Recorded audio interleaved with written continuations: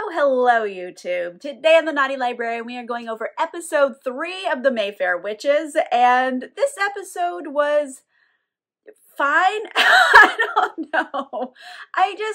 I've yet to be super impressed with this, the series so far. Everything just kind of feels a little underwhelming. There were some things that were good in the episode and some things that I'm waiting for things to happen, essentially. Anyway, let's just get into what actually happened in episode 3 and we can discuss from there. So once again, the episode opens up with Suzanne back in 1600 Scotland. Suzanne's mother, I think it's her mother. I'm not 100% sure it's her mother, but it's a mother figure. She gets brought home after being gored by a wild boar. And she's dying, and no amount of all of the herbs and tinctures that Suzanne has is going to make a difference in this. So she's actually kind of learning her final lesson as a healer, which is how to help someone pass peacefully. And that kind of allows for a little bit of continuity with Rowan's story, because literally both of them are standing over their mother's bloody body. So on that note, we're cutting back to Rowan in the elevator with Deirdre's body. So the elevator hits ground floor, opens up, and it's like full on The Shining, just blood coming out of an elevator everywhere. It's just a lot, okay? And Rowan, she's covered in blood. Deirdre's throat is like way slit worse than I thought from the last episode. Like, oh my gosh, did she nearly get decapitated? Either way though, this is a really nice hotel, and seeing all of that when the doors open is just a whole lot to take in at 4 o'clock on a Tuesday afternoon, you know? It's a bit much. So pandemonium. Everyone's freaking out. All of the hotel guests are screaming. Rowan's in shock. Carlotta's there. She's horrified because there's Deirdre all bloody and dead. So as awful as Carlotta was to Deirdre, she did love her in some kind of way, but at the end of the day, she hated Lasher more than she loved Deirdre. So that's like Carlotta's main problem here. It doesn't change the fact that she did love Deirdre in her own way. But after, you know, all of the pandemonium and things settle down, Carlotta, she introduces herself to Rowan, saying, hey, I'm your great aunt.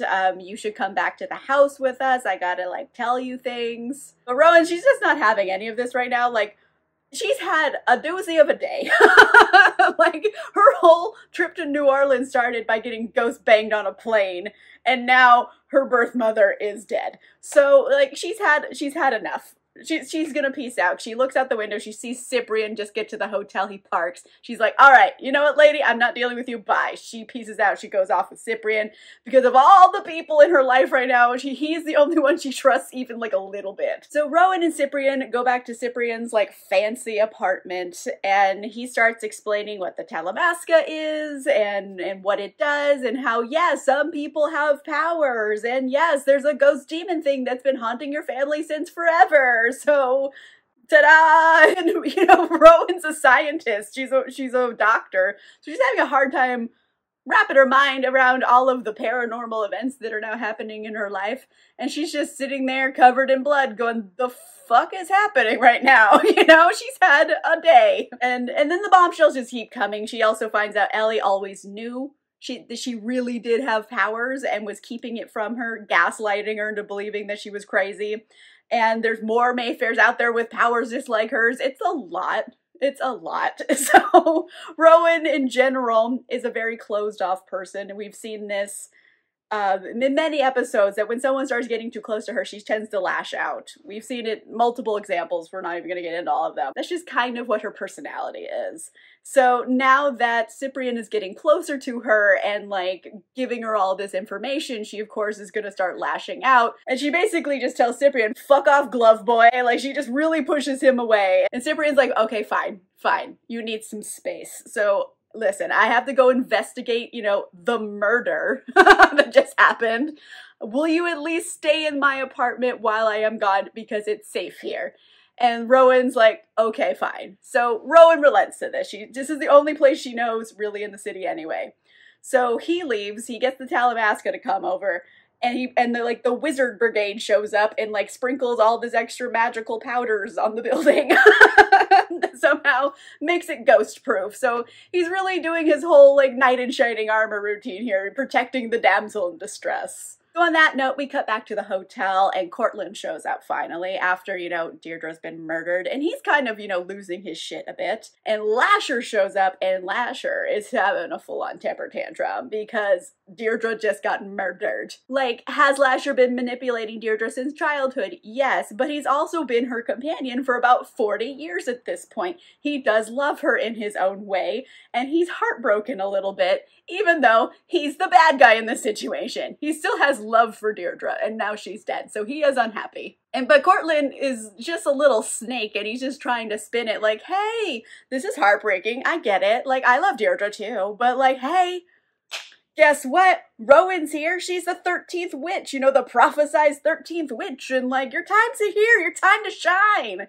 And Cortland is just really lucky Lasher is not corporeal at this moment because, like, yikes, he's about to get punched in the face. Now, the whole reason I'm bringing up the scene at all is because I want to talk about this book-related factoid that I think is going to come up more and more as the season progresses. Because in the book, right, Lasher has been manipulating the Mayfair witches, specifically to achieve his own goal. I will not say what the goal is, because spoilers, but he knows that the 13th witch in line for the Mayfairs, when he gets to this point, this witch, through selective breeding, basically, will have the right combination of abilities and genetics to be powerful enough to give him what he wants. So he has been cooking up Rowan for like 400 years at this point. And the book keeps referring to the 13th witch as the key, you know, the key to getting what he wants.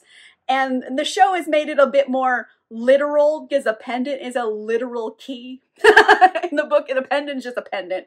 And like now they made it a key, so they're being a little on the nose with it, but I just wanted to bring it up because it's like a big deal in the book, which I feel like they're gonna do in the show. Let's just have it be there for clarity's sake. Speaking of the other Mayfairs, back at the old Mayfair house, Carlotta is quite distraught about Deirdre, but also already starting to plot with Millie, who's her sister. And ultimately, they have certain goals. So, you know, one, ideally, Lasher gone forever. But backup plan, two, find someone new to bind him to. And also another plan, they want to keep Rowan away from Cortland. They should. Just going off of what I know from Cortland in the book, keep her away from Cortland. So I don't blame them for that. So ideally what they need to do is get Rowan to come to them. So they're plotting ways to do that. And Carlotta also speaks with Delphine, Deirdre's nurse. And, you know, Delphine's also grieving. But Carlotta, that little bitch, she's like, Delphine, guess what? You know, Deirdre really loved you. And in fact, she left this to you. And she hands her the pendant. So she's trying to bind Lasher to Delphine. This bitch! So Delphine reluctantly puts on the pendant. And Carlotta's like, hey, could you go down to the basement? It's like, I need you to get something. I'm old. I'm weak. Go get things from the basement. So she goes down. She's like, all right, what do you need me to get? And that's when the poison starts kicking in. Because not only did Carlotta bind her to Lasher through this pendant, which, by the way, is a bigger deal in the show than in the book. I think I've mentioned this before. But, like, the pendant, it's not too binding in the book. So she's bound to the demon ghost Lasher and also poisoned because Carlotta poisoned her too and then just traps her in the basement. She locks her in there to die. Damn, Carlotta, you a bitch. However, book fact, this all really checks with Carlotta's character because in the book she did poison a Talamasca agent and then lock them in the attic to let them die. So it fits with her character. But okay, enough with the Mayfairs. Let's go back to Rowan. What's going on there? So she's back at Cyprian's apartment. She's just kind of finally getting on with her evening, trying to unwind from all of the craziness. She finally washed the blood off, so, you know, she's getting there. And wouldn't you know, damn it, the fire alarm starts going off. So, like, damn, can a girl get a break?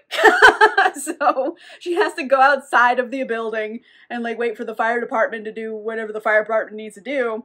And this whole thing is just a classic Lasher maneuver because Lasher isn't really corporeal enough to physically harm people. However, he is clever enough to cause accidents to happen that will harm people. This is fully in his wheelhouse, and he didn't ask us to Rowan, and since the Talamasca came over and sprinkled like ghost repellent on the building, he had to get creative, so he started a fire. So since Rowan doesn't really know what else to do, she decides, you know what, I'm just gonna walk over to the Mayfair house, I guess. I vaguely know where it is. I'll just start walking and figure it out. So she's just wandering the streets in pajamas. And while she's out wandering around, she comes across a jazz funeral. And side note to everything about this series for a hot second, because this little restaurant she runs into, the Filet of Soul, and like the corner it's on, was also used for a jazz funeral in the James Bond movie Live and Let Die. I am a nerd. I know. I am a James Bond obsessed nerd person, and I saw it and I freaked out because that's exactly the corner that it happened on in the movie. So I don't know if they did that on purpose or not, but it's from Live and Let Die, and I got very excited. So while Rowan is just kind of watching the funeral go by, this lady walks up to her, and this lady is also mourning someone. So she offers Rowan this like random drink from a street vendor who's very bright, like this very bright woman street vendor. And she's like, here, it'll help you with your grief, la la la. Here's Rowan just accepting drinks from strangers on the street. She's a brain doctor, everybody. Like, I can't with her at times. However, side note to all this, remember how Lasher can shapeshift? Because in episode 1, he went through like showing all his different faces to Deirdre. Well, I remember this lady's face because the lady who walks up to Rowan was one of the faces he made in episode 1, and I went back and checked and it totally was. So this is a Lasher lady, and I caught onto it right away, and I felt very proud of myself for being observant. So yes, Lasher lady is now manipulating Rowan with street drinks that she shouldn't be drinking. But regardless of that, she drinks it anyway. So now, like, I don't know, Lasher, like, ghost roofied her. So she is just on drugs now because everything goes blurry all of a sudden and because the drugs are just kicking in. And Lasher lady, he's like, hey, let's go dance in the street. So he pulls her off into the procession. Overall, Rowan's like having a great time. She's finally just relaxing a little bit. She's dancing along. And that's when she notices this masked stranger. So Lasher's making his move here. He's trying to seduce her into like opening herself up to him. Because right now she's closed off. He can't manipulate her. He can't control her. She's closed to him. So the only way you can really try to do this is through, you know, drugging her, which is a yikes for consent issues. But like, then again, you know, he's a ghost demon thing who like Bluetooth phantom banged her on a plane. So I don't really know what I was expecting here as far as consent goes. I don't know why I expected anything else. So anyway, the only upside of this whole thing here is that they're finally letting Jack Houston like do something in this episode. He can be really quite charming and seductive when, you know, he turns it on, and like this whole scene is shot really dreamily and it's kind of sexy and it's seductive, and I was like, okay, Lasher, like let him do something. So far he's just like stood in the corner and stared at stuff for like 3 episodes. Like, this is the first time Jack Houston has done anything else. So hopefully more of this will be coming. I don't know. So Rowan and Lasher, they just keep boogieing down the road with the funeral, and Lasher, he like eventually starts leading her away from the funeral, and it's toward the Mayfair house, right? So Lasher shapeshifts, and he's Deirdre, and he starts talking to Rowan and telling her how she always loved her and didn't want to give her away, and you know what, she needs to open her mind so she can be transformed and like start living in this magical land all the time, and the only way she can do that is through him. So like, is she trying to get her to join a cult or a church at this point? You know, it was like a really weird language to be using, so it's also right about now that Rowan starts to see through this bullshit, and she's like, I don't think you're Deirdre. I think someone's lying to me here. What is going on? Why am I seeing colors that don't exist? You know, she's like finally catching on. She's waking up out of the magical fog. So Rowan wakes up and it turns out, hey, guess what? She never left the fillet of sole. She's literally been passed out on the sidewalk this whole time. Again! Like, the same thing happened to her on the beach. She passed out on the beach and people threw a party around her. At least this time someone comes and asks her, hey lady, are you okay? Like, at least someone came to check on her. But it's like, this is becoming a recurring theme with Rowan. Just passing out somewhere. She's like, you know what? I'm gonna go head back to Cyprian's. Like, I'm done with the evening. I'm done. Like, this has been a lot. I'm going back to Cyprian's house. That was the most normal experience I've had so far. And since Lasher has nowhere to go now because Rowan woke herself up out of her magical dream, he's really unhappy because he's bound to the pendant, which is now around Delphine's neck. So he takes out all of his frustration about this on Delphine by, like, possessing her body and making her bash her face against the wall repeatedly until it's pulp. Like, I'm not even gonna show a picture or a scene or anything because, frankly, it was gross. It was real gooey. It was a goo face. Like, wow, Lasher, poor Delphine, you know? Like, damn, Lasher. Honestly, that's like the whole quote for this episode is, damn! Like, that's what I just kept saying every time someone was doing something insane in this episode. Anyway, whilst all of that was happening with Rowan, Cyprian was going to investigate the murder, right? So he goes to the hotel and he starts using his psychometry with the elevator. He's like, okay, I'm gonna see what happened to Deirdre. So he's touching the elevator and stuff, but he only sees like static, like someone erased the security footage somehow. So he's like, oh, that's really weird how did someone like erase the memories of this elevator. So he's like, well, I'm not gonna get anything here. I gotta go to the morgue. So he goes to the morgue and he's gonna investigate further there. So he like touches Deirdre. And he sees all this pain about Rowan being taken from her. And, you know, maybe perhaps that was like kind of the last thing she was thinking about before she was killed, because that's what's coming through the strongest. But he also happens to see a man get in the elevator with Deirdre, and he sends a drawing of this man back to the Talamasca. Does the audience get to see this man? Nope. It'd be cool if we did, but we just learned that there's a picture that we don't get to see. And the whole time this is happening, the coroner is just looking at Cyprian like, why is this guy feeling up the corpse? Like, he's real confused about things. But it gets even weirder when Cyprian is leaving because the coroner, he comes up to him and he's like, he hands him this flyer.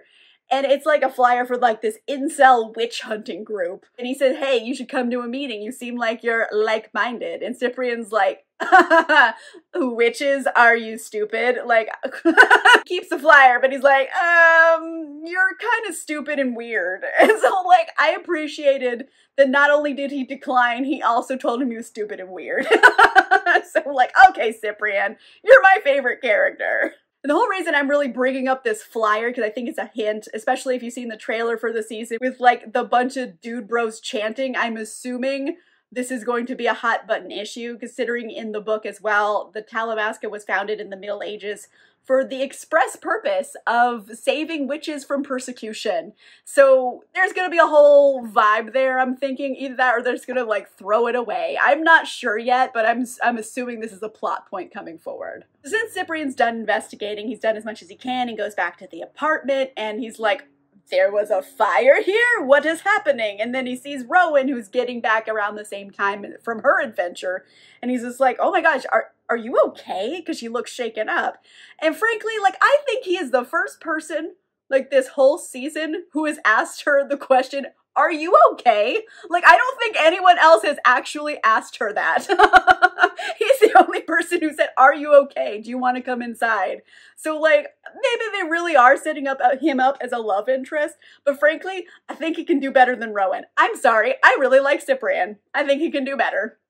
I said what I said. But anyways, they go back up to his apartment, they talk about their mutual nights and how fucked up they were for various reasons. And Rowan finally allows Cyprian to touch her again and use his abilities in order to see into her mind or her soul and help her understand where her powers come from, and so she can probably better control them. Now, like I was mentioning earlier, Rowan is such a closed off person that this is like a huge deal that she's like letting someone in, like not just a little bit, like all the way into her essence of her being. Like, this is a big level of trust she's putting out. Frankly, it's more intimate than if they just banged each other. Like, this is a big deal.